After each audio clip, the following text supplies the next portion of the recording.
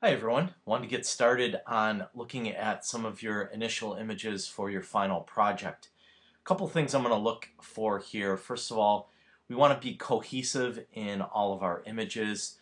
So we want to make sure that the whole series of images works together as one, and probably more importantly, looks like they were all shot by the same photographer using the same methods and the same style, if that makes sense. So the first person that we have here is Kaylee's work, and Kaylee is shooting some track and field images. In her statement that she talks about her intent, she really wants to show what it's like to be in the shoes of an athlete, which she is one of. So in this image, I really like the angle that you're shooting from. So first of all, you're on the inside of the track rather than the outside of the track. Obviously, the outside of the track is where the spectators are. The inside of the track is where the athletes are. So I love the fact that you shot it from there. I really like that you've gotten down low in this image. I think that provides us, again, with a little bit more of an interesting vantage point that isn't common. And I even love these shadows going across the frame that kind of add a little bit of depth into it. The image does look slightly out of focus to me, or maybe better stated, I feel like, maybe the area that should be in sharp focus is kind of right here because my eye is going there. And I think if we look at this image, probably the area that's in the sharpest focus is this runner's chest area right here and sort of the grass right in here, which I would say on the interest level of things is probably maybe the least interesting. I kind of like this mixture of colors in the different sneakers or the different running shoes that we have going there. So perhaps maybe think about focusing in on that area. But all in all, really solid image, like the start here and like the vantage point that you're working from. Your second image, you're shooting up a little bit higher in this image, so I feel like it's a little bit more of a common point of view. So from that perspective, maybe I'd like to see you continue to shoot in the mode of the other vantage point from the previous image that you shot there. The one thing I do love here is you've got some really beautiful light going on. You're shooting right at dusk. Looks like the lights from maybe the stadium haven't quite come on yet. But nonetheless, I really like the light here. Maybe this race shot once the lights are fully illuminating the track, or maybe even 15 minutes later when the sky gets just a little bit more color in it, might work.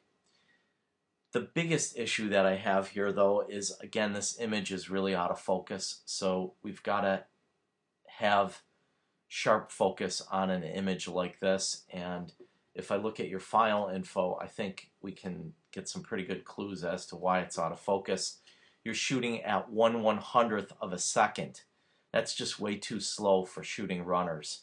You've got to shoot at about 1/500th of a second, and perhaps even greater. So in this instance, we would have to take that ISO and push that ISO up to 1600, and then we're in the range that we can get the exposure in a range of 1/500th of a second. So we've got to make that imager more sensitive to light. I thought I'd throw in a third shot here. You didn't submit this for the assignment, but you did give me this shot through email. And quite honestly, I love this shot. I think this is a dynamite shot. I think it takes that great vantage point of the first image and then introduces some blurring motion, which I think is a really creative technique.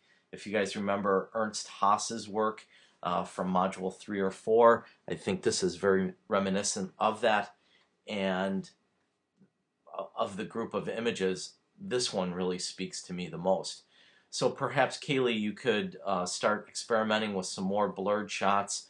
I know you had asked me whether a blur could be used for every image in the series. Right now, I don't have the answer to that. I'd like to see more images and see how they all come together. Might work. So keep shooting some in this style. The one other thing that I did want to address that you talked about in your statement here was that you couldn't decide whether you should go black and white or color with these. I have to say, definitely go color here. This project doesn't seem to me like it has the elements that really work in black and white, which black and white images tend to be very geometric, focusing heavily on shapes, and they also tend to have lighting that really makes the lights and the darks kind of stand out. I feel like in your images here that the color is really part of the subject. It's such a like a hot point in these images that I think by putting them in black and white, you're really gonna downplay that, and that really is one of the best parts of the image, especially this blur image. I think if you saw this in black and white, which certainly we can just go in here real quick and do a black and white conversion on there. I just don't think that's as strong an image in black and white. So stick to the color unless you really come up with a compelling reason for black and white. But other than that, well done. Good start here. So keep on this road. And then next up we have Kayla's work, and she is photographing imperfect produce, which I think works from two perspectives. First of all, from a personal point of view, I know Kayla really enjoys shooting food, and that is an area of personal interest for her. So clearly this is going to work from that perspective.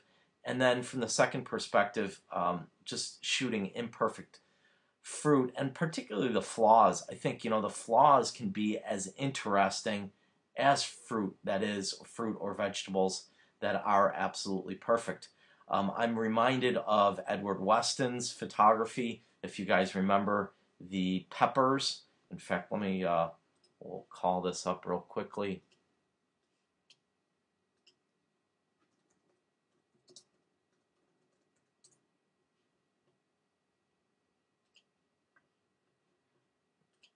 So here's Weston's peppers, and certainly these are not ideal or perfect peppers.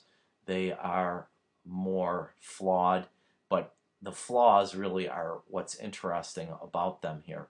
So I think this project can really work. The one thing that I'm not so crazy about in this image is simply you've got it a little bit off center here, and this one you've put it really, really off center, which in this instance it kind of works because I can almost envision having some type or some text or something like that on this end of the photograph. Whereas this one, this kind of just feels like an awkward spot here. It's not really a spot that we could fit any text or anything else in there. It just seems a little bit off center. So just kind of clean that up, and certainly if you're going to end up putting text on things, you can even go ahead and experiment using text. In Photoshop, there's a text tool. If you just go to the toolbar and hit the T button, that allows you to put text in here. So, you could put stuff like that right in. I know this is not Cal, but we're going to call it Cal for all intent and purposes. And then,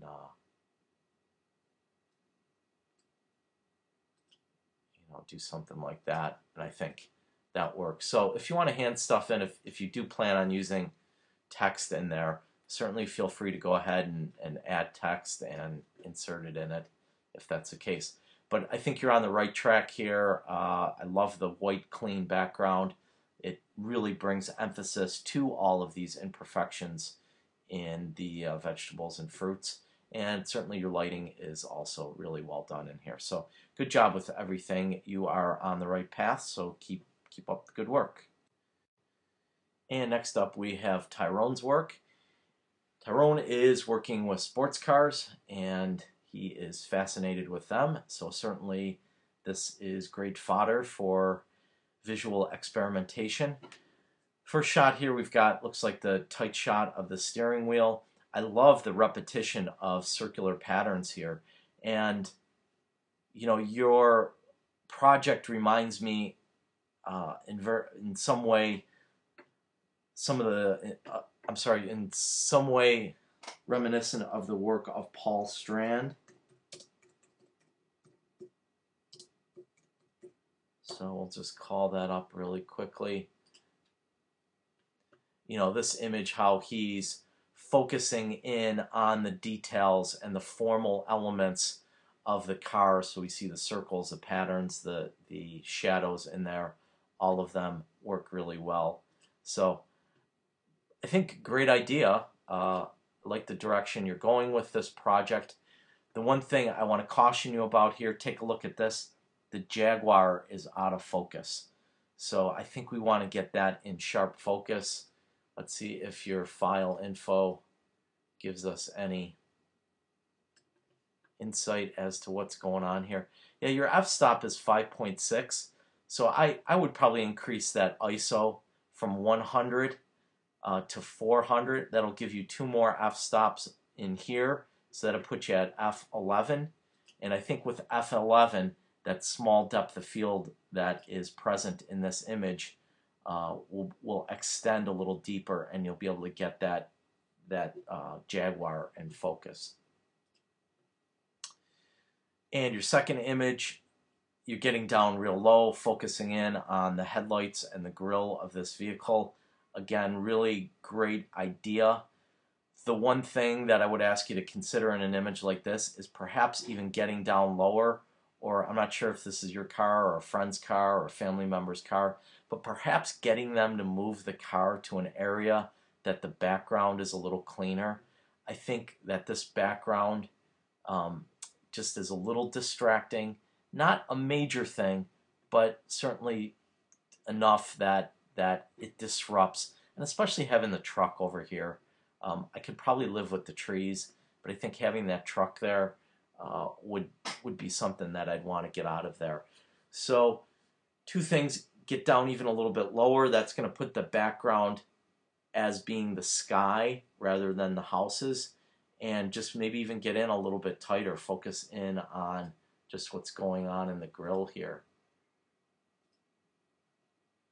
I was just going to try a quick crop here.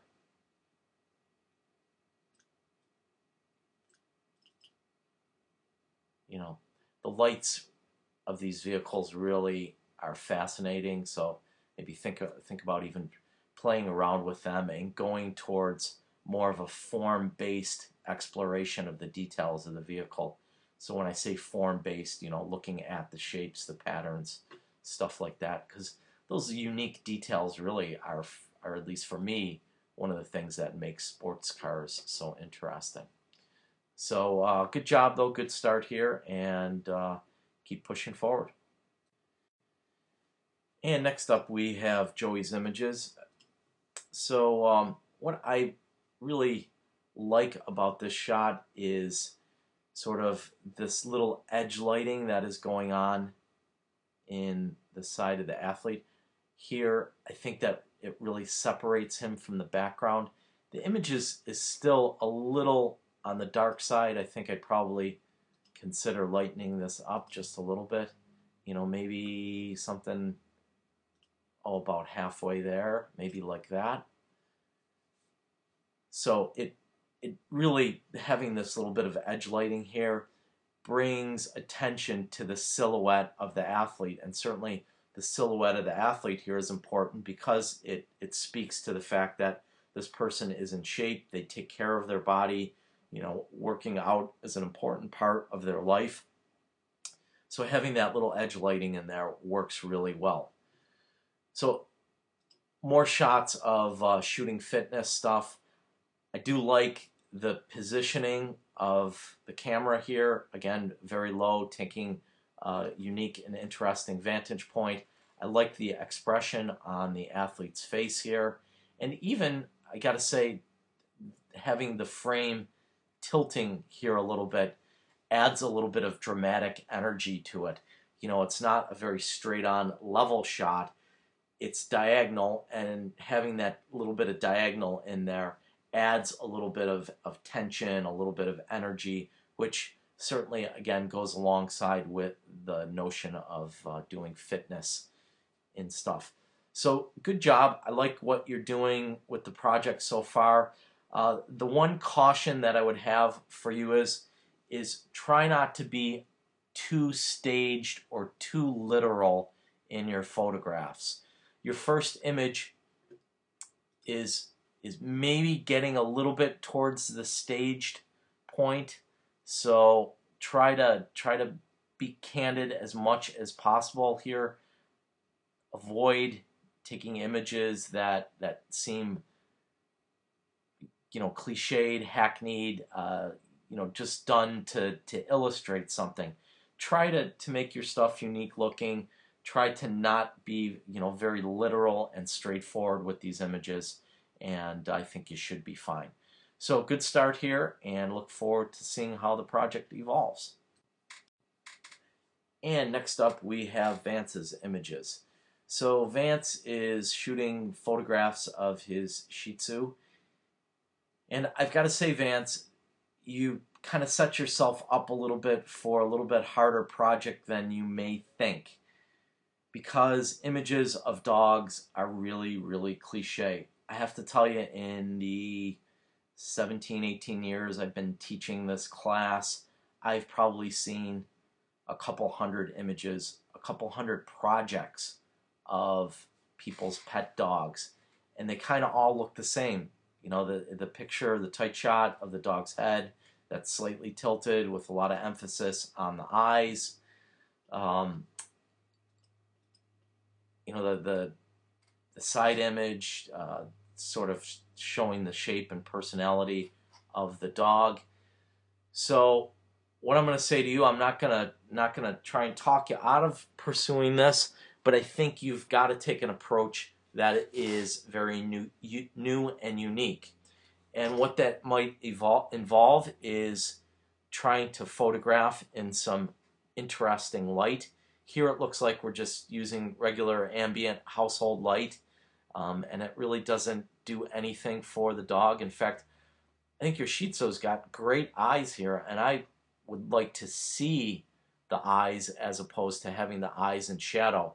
So I want you to think about maybe trying to get the dog into an area where the lighting is a little bit better, whether that means maybe shooting outside at dusk or getting in a area that you can control the light a little bit better.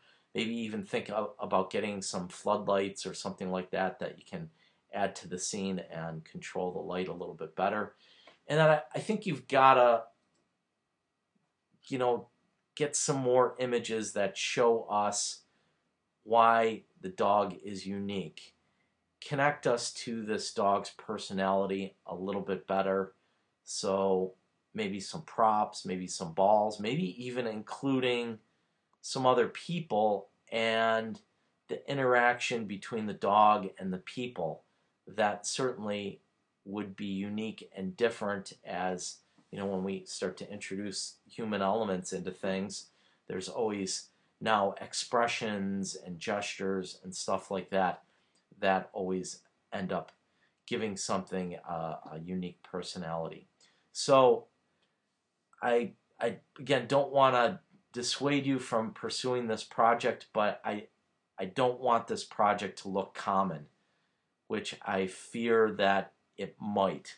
So really push yourself to get yourself away from shooting cliche images of dogs and try and do stuff that is really going to express the unique personality of this dog.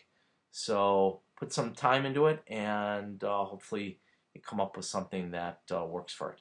So keep pushing, and let me know if I can be of help in any way. If you want to run some shots by me through email or however, let me know, and I'll certainly give you some good feedback.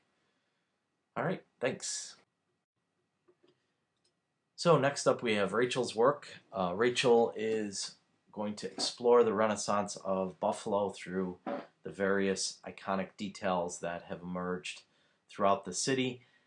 She gave us one color image because she wants to do her project in black and white, and just sort of a color image to reference the difference between black and white, which I love that you've done here. I certainly think your decision to go in black and white really works well. I picked this image because I think it highlights one of the things about black and white photography that is present when it's successful. Black and white, because you don't have the distraction of color, tends to bring emphasis to geometric shapes and patterns and forms. And this image certainly has all of the above. So as you're shooting these things, I think keep an eye out for shapes, for patterns, for things that are sort of visually arousing to us. And I think this image is a great example of that. In contrast, the first image here, while I kind of get what you're going on here, and I think this image from a black and white perspective works really well because you've got the white bird on the darker water, and then sort of these white details up against middle grays and blacks. All this works really well, but I think it's just too busy and doesn't isolate enough on the shapes. I almost feel like if we pull into just shooting or just capturing the bird and this piece of railing or decking here, this almost feels like a stronger project than, or stronger image than that previous one, just because we get rid of some of that background distraction, maybe even something like that. Of course, if we do this, it takes away that connection to the Buffalo horizon and the Buffalo waterfront. So it's kind of a balancing act that you're going to have. I love this image, you know, the negative space that's going on here, and especially contrasting up against the iconic features of the Buffalo waterfront, the grain elevators, and of course City Hall down here. Lots of negative space here, which just draws our eye beautifully to the picnic bench. I think we can tighten this frame up just a little bit though, bring it in like that, and I think you've got a home run here. So image 3 and 2 I think are really solid images. Image 1, I think you just have to rethink this shot and maybe try not to include so much in the frame. This image also is just almost feels like it's much more about the bird than it is about the waterfront. So keep that in mind, and look forward to seeing the rest of your work. Good job so far. So next up we have Liam's work, and Liam is taking on images of hockey, but what he is doing, rather than shooting the game itself, he is looking at some of the details of the sport and the equipment that is associated with it. And I think this is a great way to go here, Liam. You know, I've seen a lot of projects of hockey games and, you know, shooting the action itself, and inevitably most of them fall short because shooting athletics, especially hockey, generally speaking, takes some pretty exotic lenses and quite honestly takes years of experience to get really good at it. What you're doing here is taking more of a form-based approach. You're looking at sort of the visual pleasure in all of the shapes and patterns and arrangements that are associated with the game.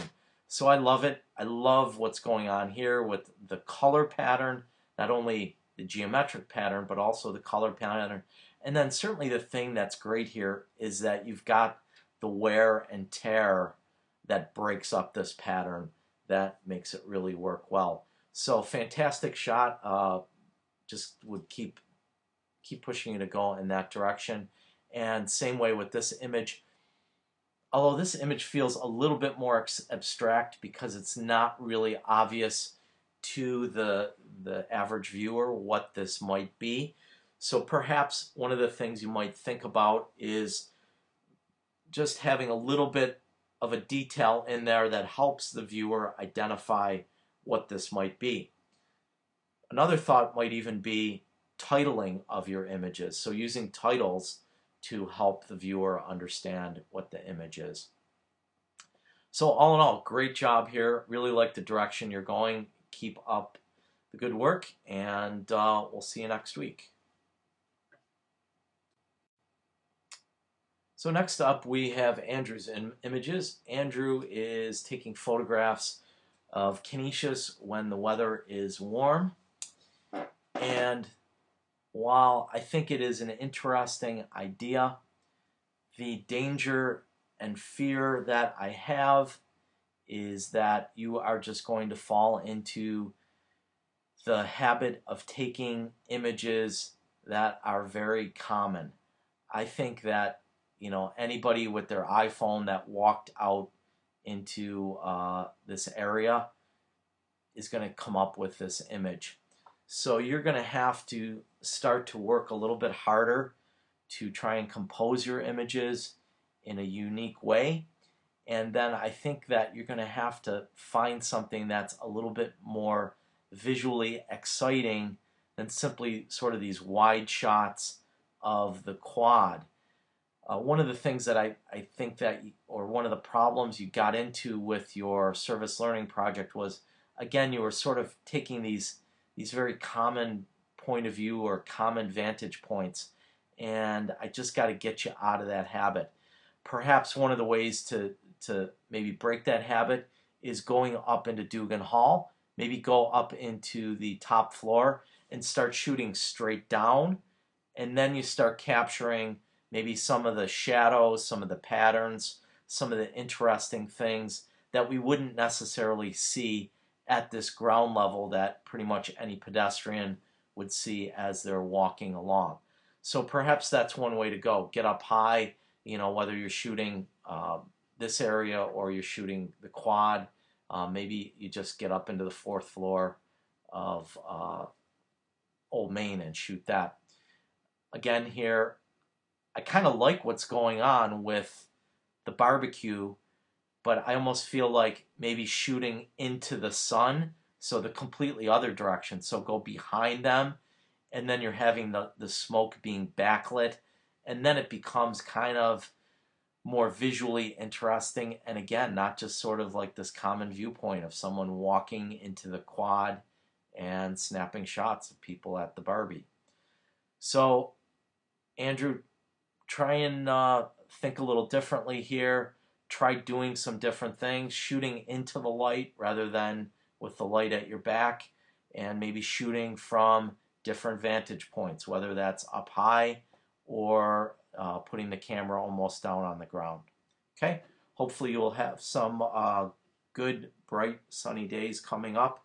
That's the other thing I didn't mention here. Logistically speaking, hopefully we have good weather. You're kind of banking your project on the fact that we are going to have good weather, so just keep that in the back of your mind.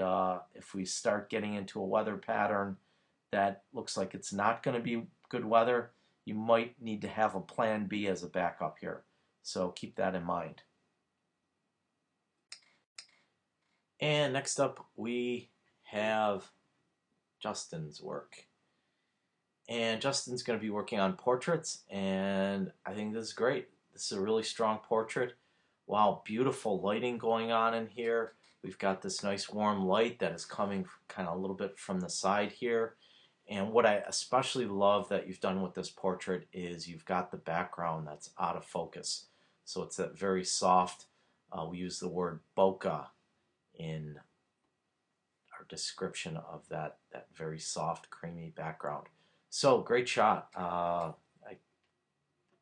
can't say much more about this because I think it is a total home run. So this shot, you've gone a little bit tighter, focusing in on her eye. I'm wondering if that really works with the wider portrait. I think that, you know, maybe just working with a lot of portraits like this might be the way to go. You start throwing the eyes in there.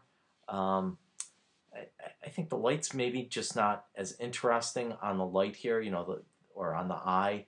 The eye's kind of shadowed, and the two things almost don't go together. So maybe think about picking one or the other. If you are going to go with the eyes, I would say that you've got to get some better lighting going on in the eyes rather than having them dark and shadowed. I think you want to bring some interest to what's going on in here because that really seems like it's what the interesting thing is.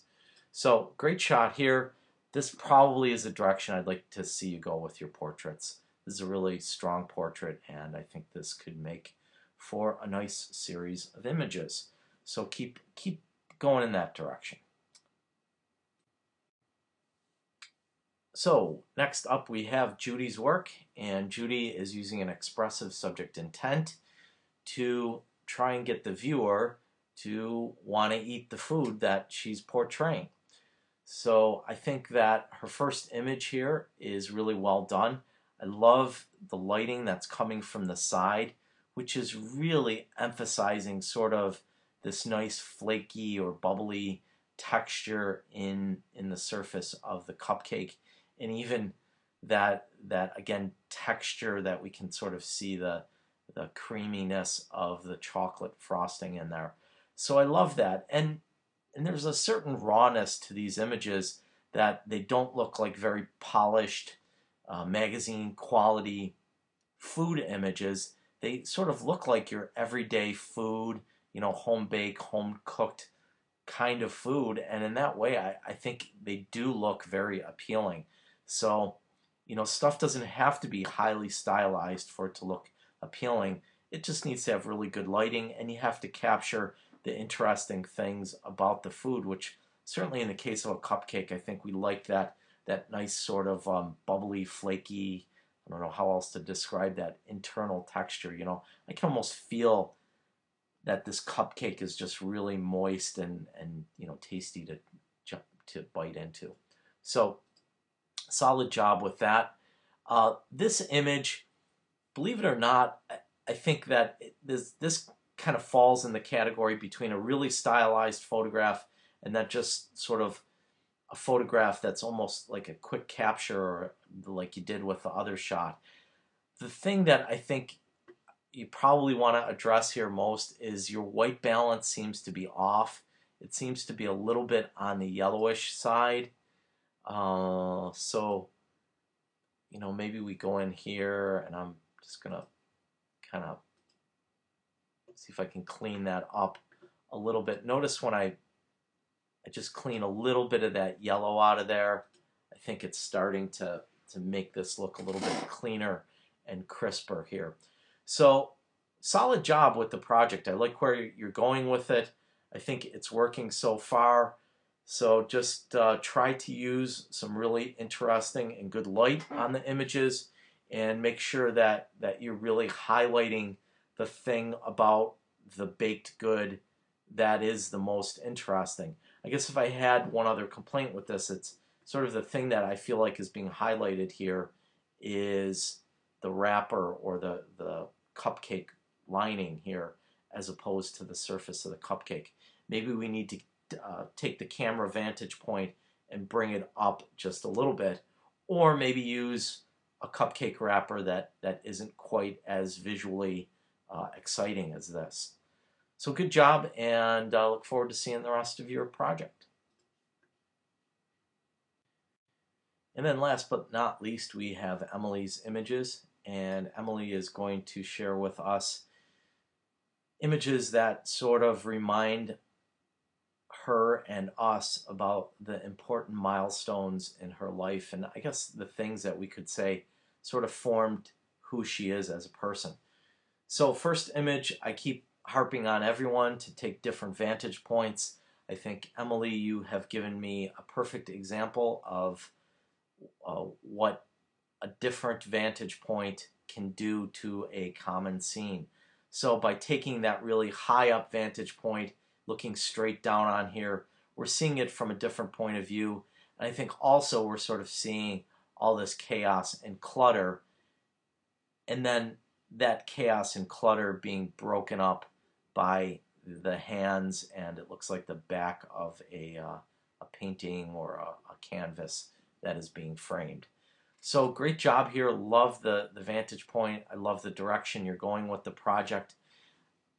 I was worried when I first read your statement, but I think it looks really good from the images that you're shooting. And then your second shot is a picture of your grandmother putting on makeup in the mirror. Again, very creative shot. I love the exposure that you've used here. I think you captured the absolute perfect exposure.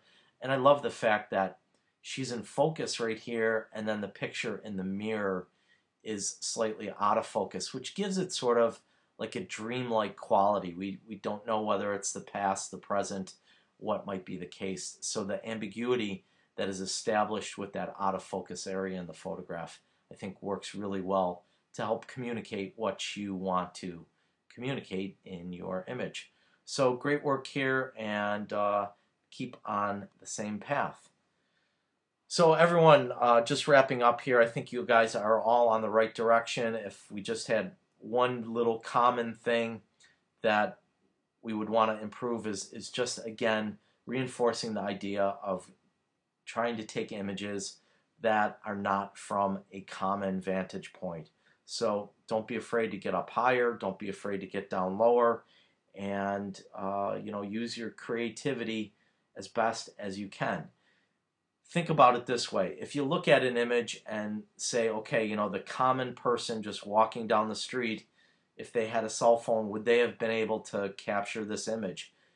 And if the answer to the question is yes, then the image is probably going to have a certain common feeling to it that's not really going to resonate with the viewer. If the answer is no, then I think you're probably onto something. So I look forward to seeing everyone's work this upcoming Monday. And again, just a reminder that at the end of the next module, so the end of module 13, is when your projects are going to be due. So keep working hard and look forward to seeing the finished product. Have a good week.